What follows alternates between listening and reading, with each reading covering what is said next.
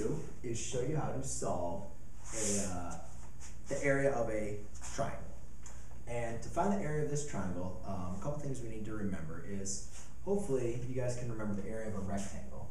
And if I was going to kind of draw a dotted line to show the area of a rectangle, what you could say is, the area of a rectangle is going to be, your length times your width, right? Well, if you look at, on this triangle is exactly half of the area of this rectangle that I created.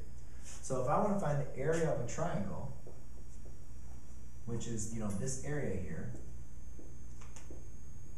I'm going to say 1/2 length times width. All right?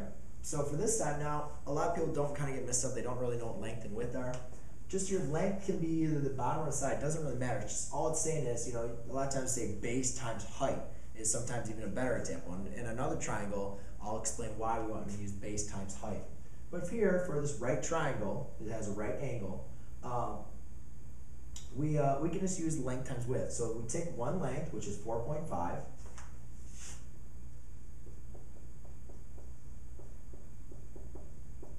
and then we multiply it by 6.5.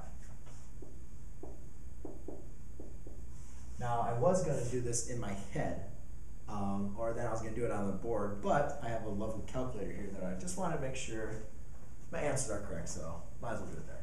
Right? Makes sense. Right? Because I know I'm going to have to divide by 2, and that's going to be 0.25 divided by 2, which is going to be 12.5. I just don't want to do all the work.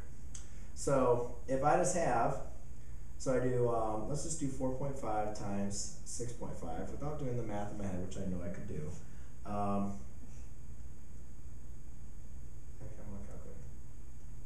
And by the time I said this, you already have area equals 1/2. 6 times 4 is 24.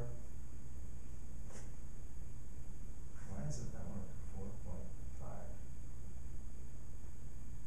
times 6.5. I'm going to get the right answer there. Yeah, I guess so. Equals 29.25. Alright, then if I multiply that by 1/2, I get area equals 14.625. So again, remember, just to find the area of a triangle, just take, if you're looking at a rectangle, or if it's a right triangle, you can find just half of the length times the width, and then, or find the length times width, and then multiply by half, as it represents half of a rectangle.